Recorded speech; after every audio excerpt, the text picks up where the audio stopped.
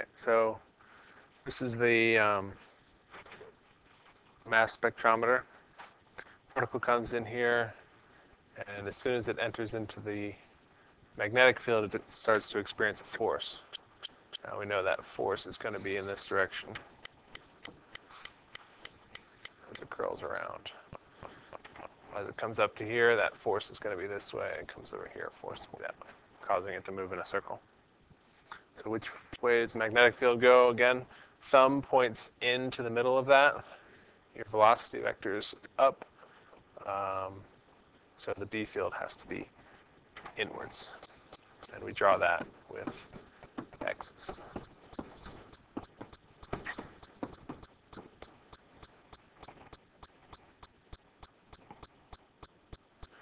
Particle moves at a constant speed. Why does the speed not change while the particle's in the field?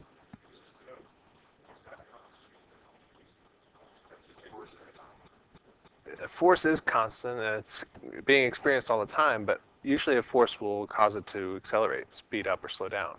Why doesn't this cause it to speed up or slow down? Because the force is looking at like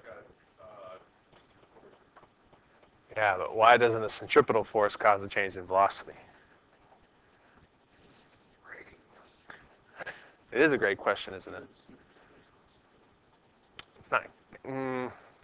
So if you were going to push a cart, and this thing was moving at some velocity v, and you came and you pushed it from behind and you applied a force on that cart in this direction, would that thing speed up? Yes, it would. Force is perpendicular to acceleration. You got it. The centripetal force, which is the force of the B field, is perpendicular to the velocity. This is the same reason why when you throw something off of a cliff, the x velocity, Vx, is constant. X velocity is constant even though there's a force, because the force is being applied in the y direction. No force in the x direction, so there's no change in velocity in the x direction. While the thing is moving around here, the velocity vector, the velocity direction, is always perpendicular to that force. So it can never be changed by that force. The only way that a force can change a velocity is if they're in the same direction, or if they are in opposite directions, or some component is in the same direction. But if they're perpendicular to each other, then no change in velocity. And if there's no change in velocity, the work is also going to be zero. Because remember, work is change in energy, which is change in kinetic energy in this case, which would be no velocity change. More on that another day, though. Calculate the centripetal acceleration. There's several different ways to calculate centripetal acceleration. The easiest one to try is the definition of a centripetal acceleration, v squared over r. You can't do that because you don't know the radius. Plus, later on, you're asked for the radius, so probably out. The other way to do that is to solve for f. F in this case is caused by the magnetic field. So Fc equals QVB. SC for FB is 0.09 T. that's the field. This is B, which contributes to f of B in the equation QVB. So in this case, the centripetal force is the magnetic force, which is 3.2 times 10 to the negative 19th coulombs times the velocity, 1.74 times 10 to the 5th meters per second times the strength of the B field, 0.09 Teslas. That number comes out to be something. That number is 5.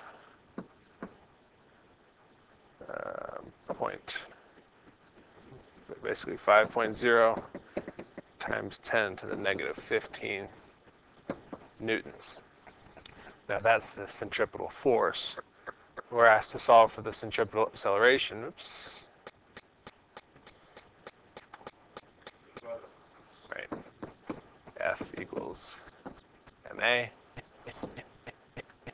So 5.0 times 10 to the negative 15th newtons equals the mass of this particular particle is 1.45 10 to the negative 25 kilograms. So centripetal acceleration is 3.45 times 10 to the, what was it, 10th? Meters per second squared. Now normally I would give you that in between step. This would normally be part C. I'm not sure why I separated them, or I put them together this time. So if you can do, you have to recognize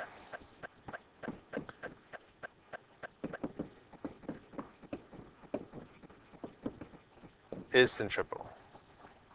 It always is. There's not a case where force due to a magnetic field is not centripetal. It is always centripetal. It is always centripetal. Now with AC, you can calculate the squared over R. 3.45 times 10 to the 10th meters per second squared equals the velocity 1.74 times 10 to the 5 meters per second. Quantity squared over R.